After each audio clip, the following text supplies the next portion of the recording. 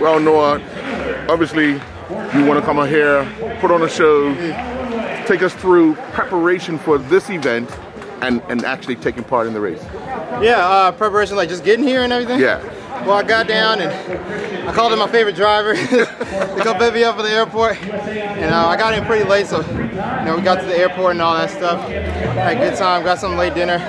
Came in the next day. We were doing a kids clinic out here. USATF was, just kind of showing younger kids how to be athletic, how to play, have some fun.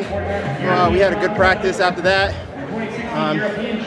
Went through the rest of the day just eating, enjoying the hospitality. And finally I woke up today and took my shower, got my breakfast, a little bit of lunch, and I got ready to run. And to be honest, the race as a whole, the start could have been better, but I feel that I'm in the place that I need to be. Now, I didn't get to see what I was seeing in practice. I think that was just because there was a little bit of just overall discombobulation going on.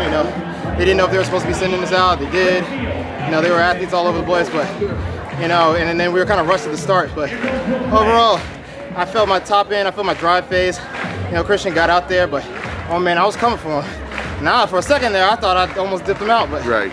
Looked like the last 20 yards, you really turned on the cylinders to pull him back in. Yeah, they were revving. Yeah? They were revving. Yeah? Did you surprise yourself at that last 20? No. No? You know you have it in there. Oh, yeah.